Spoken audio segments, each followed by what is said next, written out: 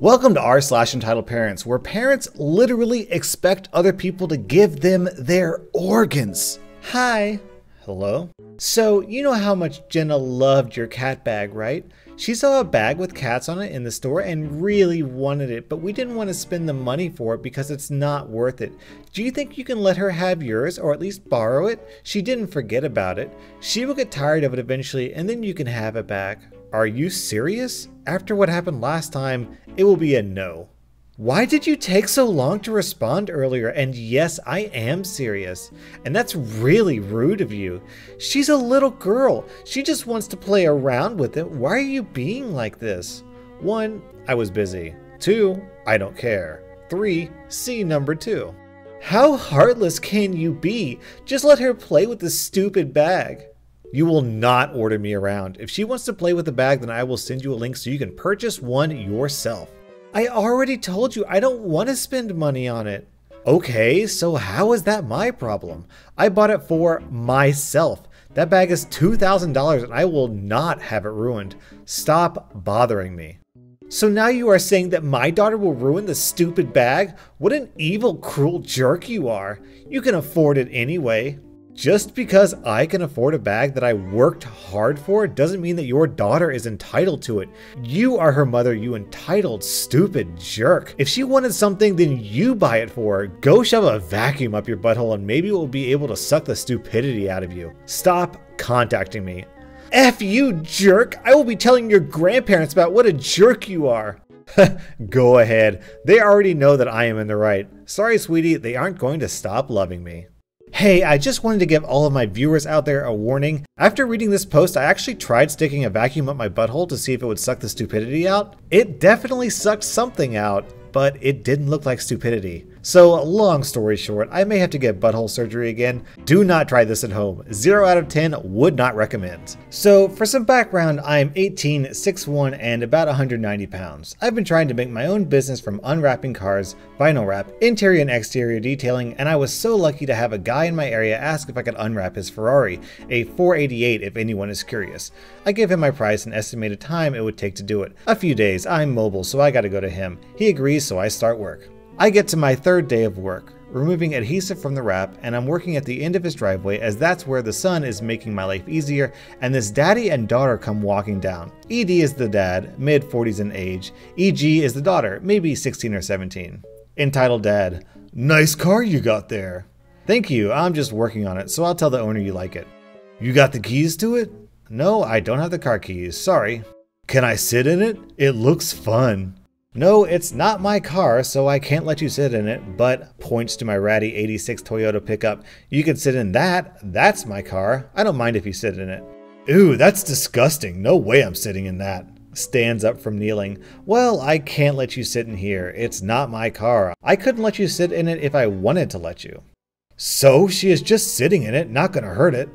I turn to face the dad. Big mistake. Yes, it can hurt the car. As I say that, I hear the door open and shut quickly. I turn to face the car just as she locks the door. I try to open it, no luck. Me knocking on the window. You need to get out right now. Back off before I make you.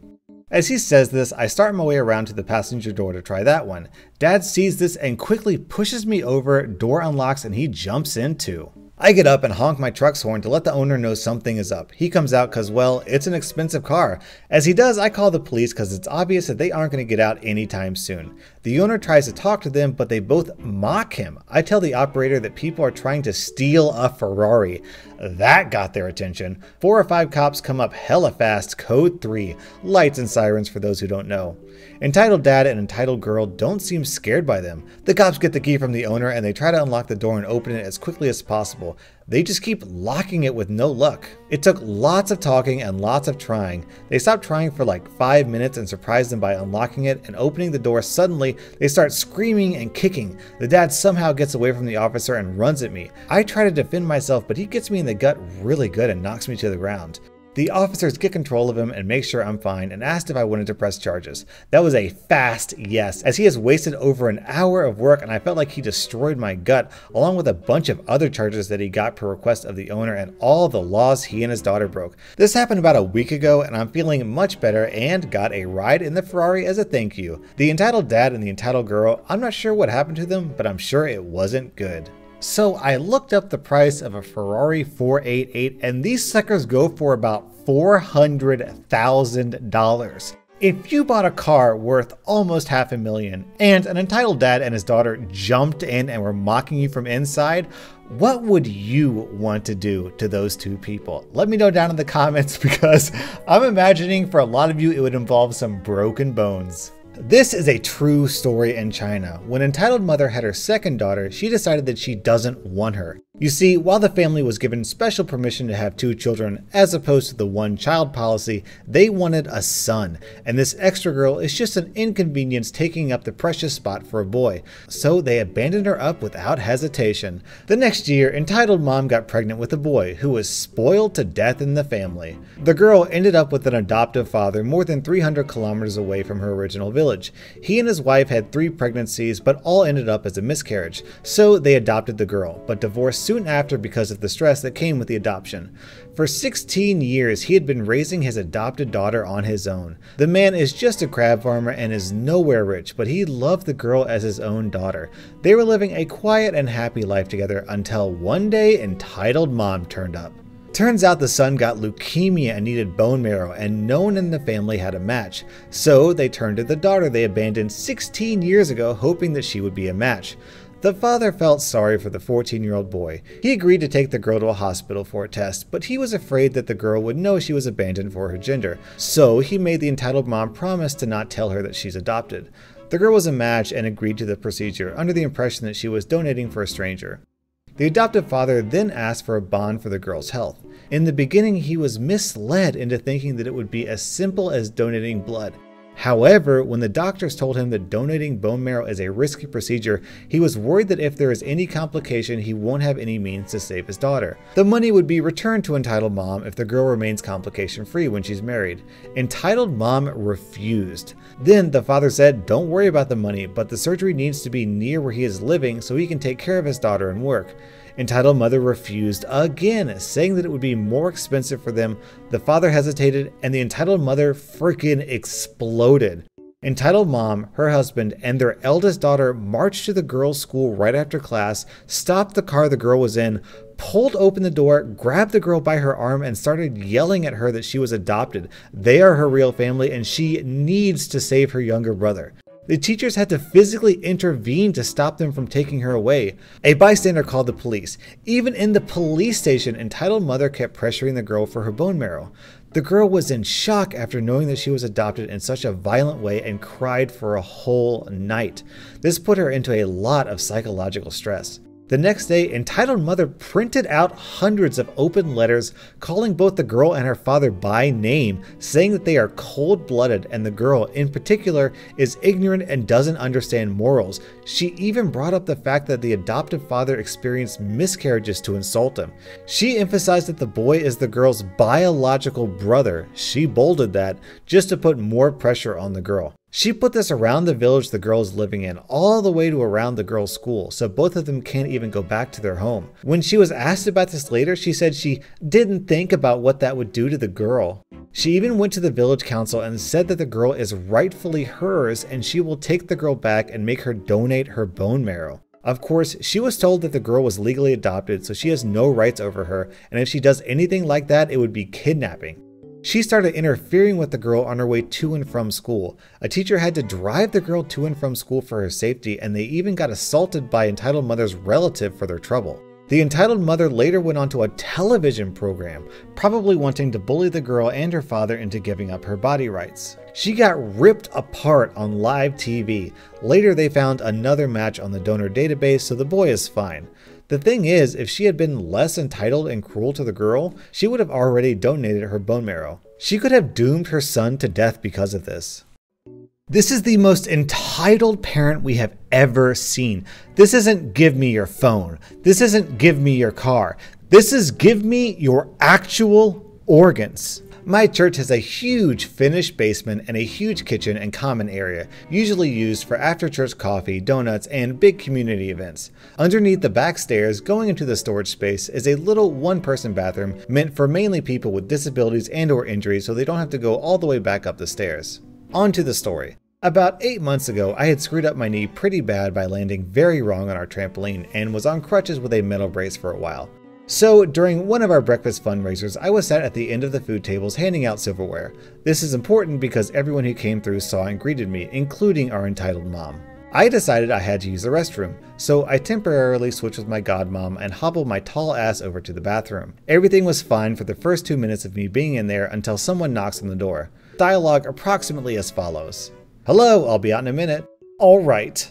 Mind you, I can hear her child whining about having to pee, and I recognize his voice. This is important later. A couple more minutes pass, and I'm just starting to get up when she knocks again.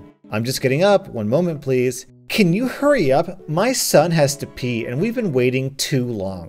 "Ma'am, there's bathrooms upstairs. This one is meant—" "I am not gonna walk up all those stairs," literally 1 flight, "to have him use that filthy bathroom." They're clean daily. At this point, I have my pants on, and I started to wash my hands. The bathroom is small enough for me to stand without crutches, the walls and sink close enough for holding onto if necessary. I sigh, not really wanting to deal with this any longer. Apparently, washing my hands was a no-no because I hear the child whine again, and then comes, "That water is making him have to pee even more. You are torturing my child. Get out here now, or I'm getting the priest." I turned off the water and went for the paper towels. "Ma'am, like I said earlier, when you rudely interrupted me, this bathroom is for the disabled. I know for a fact that you and your child are perfectly mobile." "Then why are you in there? You don't sound disabled." What does that even mean? That was the last thing out of her mouth before I opened the door, my crutches back under my armpits. "Well, I sure feel disabled." Entitled mom's eyes widened, seeing my brace and crutches, and she grabbed her kid and bolted for the stairs. I didn't see her for the rest of the morning, and she still avoids me at mass to this day. It still makes me laugh. Yeah, guys, you really can't judge if someone is disabled or not based on their voice alone. I mean, I had my butthole ripped off in a freak vacuum cleaner accident, but you wouldn't be able to tell that from my voice. When my daughter was 11, the only thing she wanted for her birthday was some heavy-duty rope so she and her brother could play in the woods with it and do things like make tree swings. My husband and I went to Home Depot and bought her something like 15 feet of rope that ended up costing about 50 bucks. We wanted her to have some nice rope. It was an unusual thing for a little girl to ask for her birthday, but we wanted her to be able to use it the way she was imagining, so we didn't mind spending more than we'd expected getting this rope. At the time, we lived in this enormous planned community that had hundreds of acres of natural areas and parks filled with big, old live oaks, so plenty of trees for everyone in the community to enjoy in whatever way they pleased.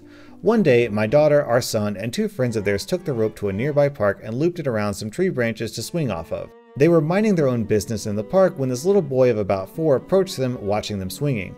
They asked if he wanted to try, but he said his mom wouldn't let him. They said okay and went back to swinging. Pretty soon the little boy's mom came over and told them they needed to untie the rope and leave the park because her son was too young to swing and it wasn't fair that he had to watch them have fun while he couldn't. Now, for safety's sake, I had trained my kids that they didn't have to do anything that a strange adult told them to do, and if a stranger asked them to do anything, they should give the adult my phone number and tell them to call me, which is what my daughter did. The entitled mom snorted and said, "I don't need to talk to your mother." She then walked back to where she and some other mothers had been having a picnic and got a small knife, then came back and cut my daughter's rope off the tree. My children were terrified that this wacky lady came at them with a knife and cut the rope and came flying home on their bikes extremely upset. When they told me the story, I was so pissed. I'd been in a car wreck a few weeks prior and had a broken pelvis. I was just to the point where I was able to walk okay using a walker, but I wasn't supposed to be driving yet. But I was so angry I put my walker in my van and drove to the park looking for the woman my children had described. She was still there and was very smug and not at all sorry. I introduced myself and told her I was the mother of the kids with the rope. She told me the same story the kids had and admitted she had cut the rope because her son wasn't old enough to swing. I was astounded. I believed what my kids were saying to me, but I'd assumed the mother would spin it, that she was worried that my kids were hurting the tree or something. I told her, "You're going to need to pay for the rope you destroyed. That was my daughter's birthday present and you had no right to cut it." She said, "I don't think so. I'm not paying for anything." I wasn't sure what to do at this point, but I asked her for her name and address and she stupidly gave it to me. She kind of laughed and said, "Sure, I'll give you my name. I've got nothing to hide." I hobbled back to my van and went home, seething with anger. I called my husband and he immediately said, "Call the police," which I did. The policeman came within about 20 minutes since we lived in a pretty small town, and I told him the story. He said, "That's destruction of property and she can't do that." She lived within walking distance of my house, so he drove up there to talk to her and was back within a few minutes saying, "She says she'll pay for the rope now, or you can press charges and I'll arrest her. It's your choice." I was pretty surprised to hear that she could get arrested over destroying $50 of rope because that really hadn't occurred to me. I thought maybe she'd get a ticket or something. When it comes to my kids, I'm a mother tiger, and by this point, I wanted this lady to spend a few hours in the county jail, but I didn't want to be unreasonably vindictive either. I asked the cop what he thought I should do, but he said he couldn't make the choice for me. I called my husband again, and he said, "Press charges. You already gave her an opportunity to pay for the rope, and she didn't want to." When I told the cop I wanted to press charges, he smiled and said, "That's the right choice. You gave her a chance to pay." He told me he was going back to her house to arrest her. I assume he did, though I never heard anything further about it. We ended up having to buy my daughter some new rope ourselves, but it was worth it to put that entitled mother in her place. Not only was this woman so entitled that she thought it was okay for her to cut the rope, but she was so entitled she thought there would be no consequences for telling someone that you wronged your name and address. Listen, r/entitled parents, I'd like to introduce you to my good old buddy r/pro revenge. Alright everyone, that was r/entitled parents, and as I said before, I really want to know how you would handle the situation where two people break into your $400,000 Ferrari and refuse to leave. If you were in that guy's situation, what would you do? Let me know down in the comments.